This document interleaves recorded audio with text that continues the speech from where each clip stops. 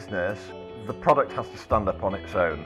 So if you took everything away, you know, took any piece of branding away and you just presented someone with a drink, it would have to be brilliant.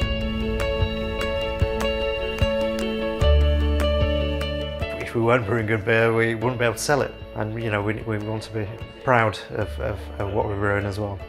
The ethos behind it is just to produce exquisitely quaffable ales. We can essentially brew any beer that we like, from a lager to a pale ale, anything really, because we've got the water for it. Water is an extremely important part of the beer you make, and certain waters lend themselves to certain beers. Now, we have extremely soft water in the Pennines, and they lend themselves extremely well to our gold and our amber, which are brothers, if you like, at the bar. I do enjoy the heavily hopped stuff. I do enjoy the lighter stuff, but if you found the perfect middle ground, it would have to be Stod Amber.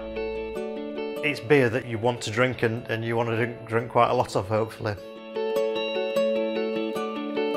I actually grew up on the farm just across the yard here, and 4 years ago, we thought, well, maybe we could build a little business on the farm. We got our heads together and decided it may not be a bad thing to try and set up a brewery here.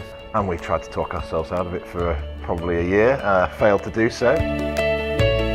We wanted something that would stand out. So there's a lot of ash trees around here. We're in a really beautiful part of the world, we're on the Calderdale Way, and we wanted something that even if you couldn't see what was written on it, you could look down a busy bar and you could say, that's Stod beer.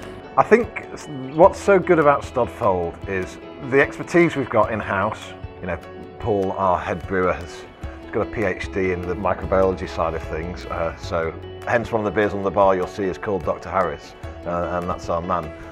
So when it comes to the actual process, I don't think there's a better qualified person in the country.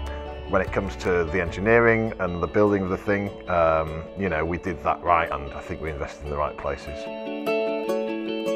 Coming up 3 years in August is when we first had sales going through the books, so it's nice to see it, you know, growing and the business developing.